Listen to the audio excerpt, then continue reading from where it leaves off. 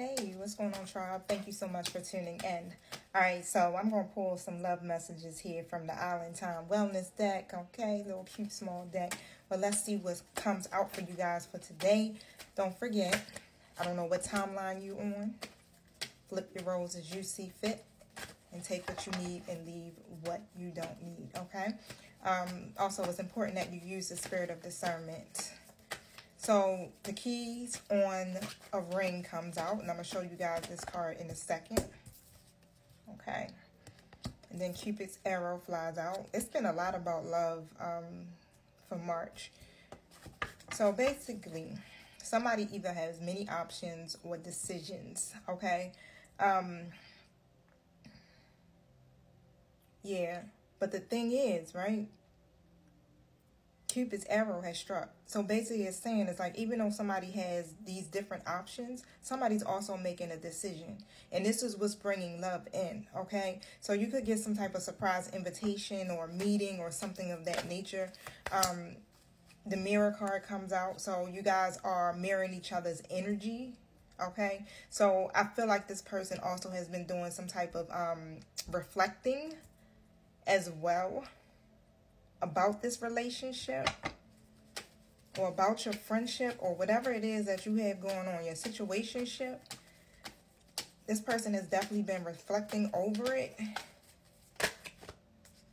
And this is what's bringing them, bringing them to some type of conclusion with the decisions. This person could have deeply hurt you.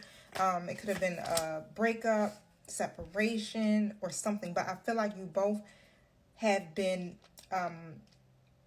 caught up in something here in your past that led to a lot of heartbreak, okay? I don't know if I showed y'all this. The mirror card, heartbroken card, and then the card that comes out is the wedding rings, okay? That's what's next. So, again, out of all the options, what it looks like here is this person is choosing you.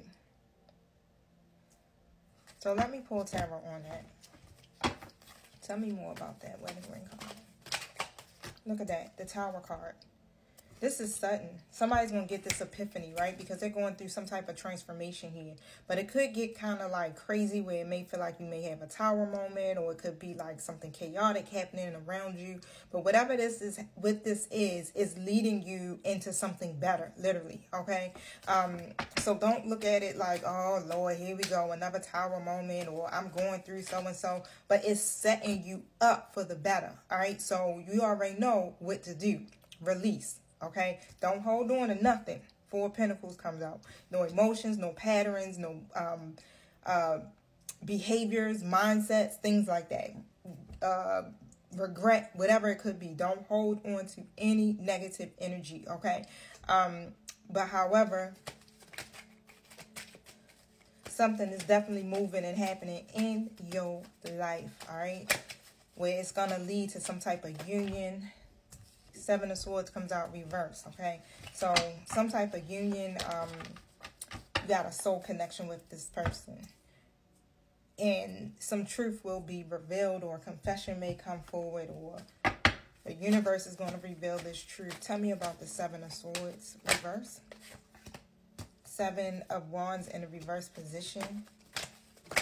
Yeah, I feel like Three of Swords coming out, it's that same energy. I feel like somebody had really kind of just gave up because it's just too much adversity. Things just keep going wrong. You know, the relationship's not working, and experiencing all this grief and heartbreak, this can cause a person to really shut down, right? To close their heart off. I just seen 404 on a timer. But the Sun card comes out, and that's telling you, like, look, hold up. The sun is always going to rise in the morning, right? So you got to remember that. Stay positive, stay happy, regardless of what you're seeing with your natural eye, because within the 5D, the divine is working on something, okay? Matter of fact, how I'm hearing it is like it's already done. So it's up to you to bring it to this reality through your joy, okay? Through your releasing, not holding on to whatever it is that may have happened. You know, whatever that hurt may be, release that, okay? Because, again, it's your joy that's going to manifest this. This is your positivity that's going to manifest this. Yep, Ace of Swords. So that you can get this breakthrough that you've been looking for, okay, in your life, especially when it comes to love, right? So hey, face your own goddamn mirror, okay, as well, because that's what we're called to do. We're called to heal and evolve. And tell me the energy surrounding this.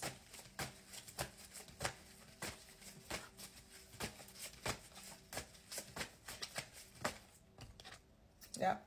Rest and rejuvenate. That's been the energy for like since February, honey. Like, look, y'all, chill. You don't got to do nothing. This is a period where you need to just rest. You need to drop your defense, your guard, or whatever, right? Get into this trusting energy. Get into this energy of having patience. Balance yourself, okay? Balance yourself. Clear your chakras, right? Because I got the patience card that came out in the reverse, the hostility card that came out in the third chakra in the reverse.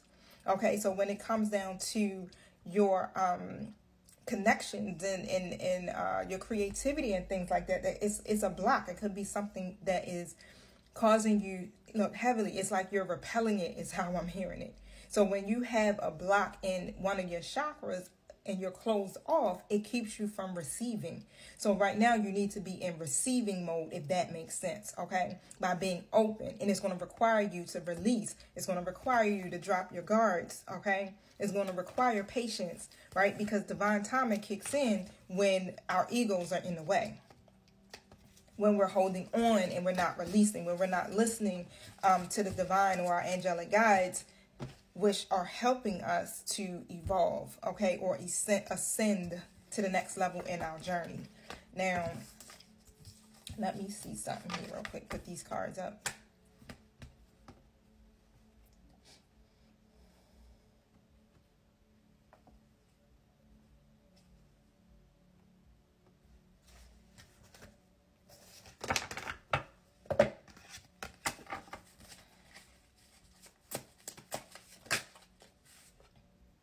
Death. Okay, so this card is about awareness, importance, and value. I feel like here that this person is now becoming aware. Okay, it's like it's like they're getting deep. You both could be like understanding the importance, the value of this connection here. Okay, conflict is in the reverse position. So whatever the conflict may have been or the differences have been, I definitely feel like you guys will overcome that. I also have spying here. So they could be watching you on social media, getting information in some kind of way, checking in up on you, watching you because of whatever the conflict that you two may have gone through or are going through. Exhaustion. Yeah, it's been a long journey for you and this person. Yep, there go that confession card, right? But what was being, or what was happening was you had to, or you guys had to be in that 8 of Wands energy, basically walking away from what doesn't serve you.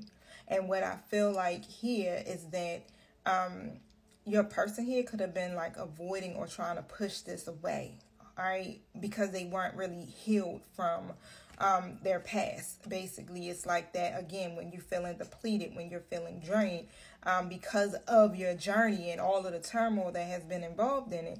Again, you're gonna block it, you're gonna push it away, right? I don't want that, right? But the intuition card comes out, and I got the confession card here. So it's like an inner knowing, okay, that your person has. It's an inner knowing is how I'm hearing it. Or it's like you guys are speaking to each other through telepathy.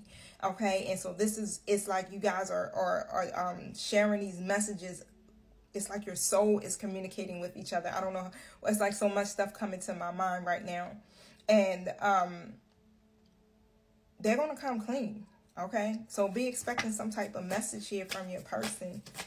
Is there anything else? Family. They've been very resistant. You know, the breaking point card comes out. Tell me about the breaking point. Yep. This masculine energy, this person is now at this point where they're going after their vision. They are actually taking action. They hit their breaking point. They're ready. Peace.